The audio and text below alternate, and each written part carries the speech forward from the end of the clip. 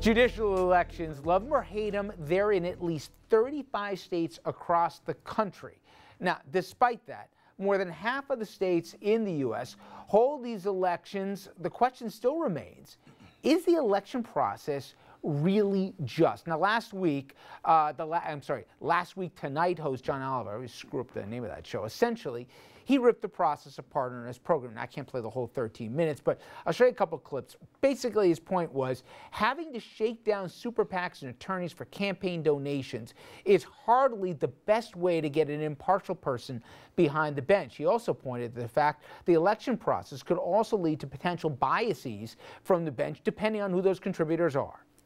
The problem with an elected judiciary is sometimes the right decision is neither easy nor popular. And yet, campaigns force judges to look over their shoulder on every ruling. Because while political attack ads can be aggressive, judicial attack ads can be downright horrifying. I was convicted of stabbing my victims with a kitchen knife. Of shooting my ex-girlfriend and murdering her sister in front of our child. Of sexual assault on a mom and her 10-year-old daughter. Then I slashed their throats. On appeal, Justice Thomas Kilbride sided with us. Over law enforcement or victims. Oh my God. Good luck getting back into whatever you were watching after seeing that commercial. And it goes on, guys, here. Trust me, there's some bad ones. I also want to play a clip. This is from attorneys. I want you guys to think about this. Imagine you get from judges basically fundraising letters and say, hey, guys, I got a fundraiser, and you know you're appearing before this judge. Well, this is what one attorney had to say. For attorneys like Jules Olsman, this is the most expensive time of the year. Election season is when lawyers like him have to dig deepest into their wallets. That's because every hour or so, he'll get a call from a judge's campaign looking for a contribution. It's very hard to say no. It's impossible to say no. You know, we say this, I'll get in the back of this to what's the better alternative, but it just doesn't feel right.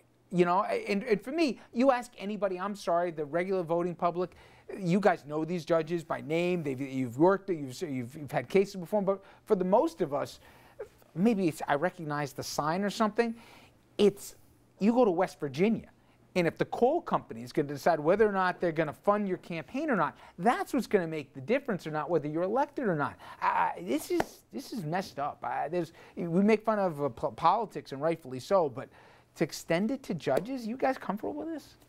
You know, it's such a hard question because if you don't do it by way of election, then you do it by way of appointment. And that's political too. And that's political. And I guess I'm probably most in favor of some kind of a nomination process with a debate that follows so that you have at least the issues put out there by you know, people from both sides so that whoever's doing the voting is making a more informed and less political choice, but it's a tough question. Well, there's sort of a fallacy at the heart of what he's saying because super PACs and all of that, all federal judges are appointed and have life tenure, so that's a non-starter. The only place where judges are elected are in states, and that's a states' rights issue. And also, it's sort of a damned if you do, damned if you don't process.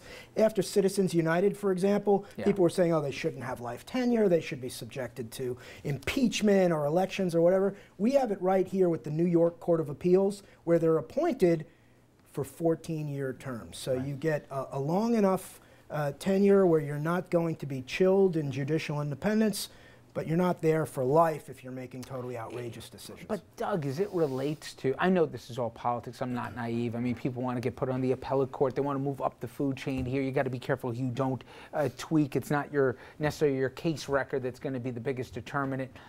But it seems there's got to be a better way than that. By the way, that ad that showed the three guys, you know, it turned out it wasn't true. You know, so, I mean, don't let facts get in the way of a good story. But that happens, and now who's got the most amount of money to run phony ads to be a judge? Lawyers don't have to worry about truth. Yes. That's the first rule of the Listen, it's an imperfect system, either way you have it. I mean, but anytime you take the decision-making process away from the people, I think you're in danger. Just like we all believe in jury trials here, we want that as the backstop. Yep. That's really an election of, you know, of your judges is the same thing. The people get to speak.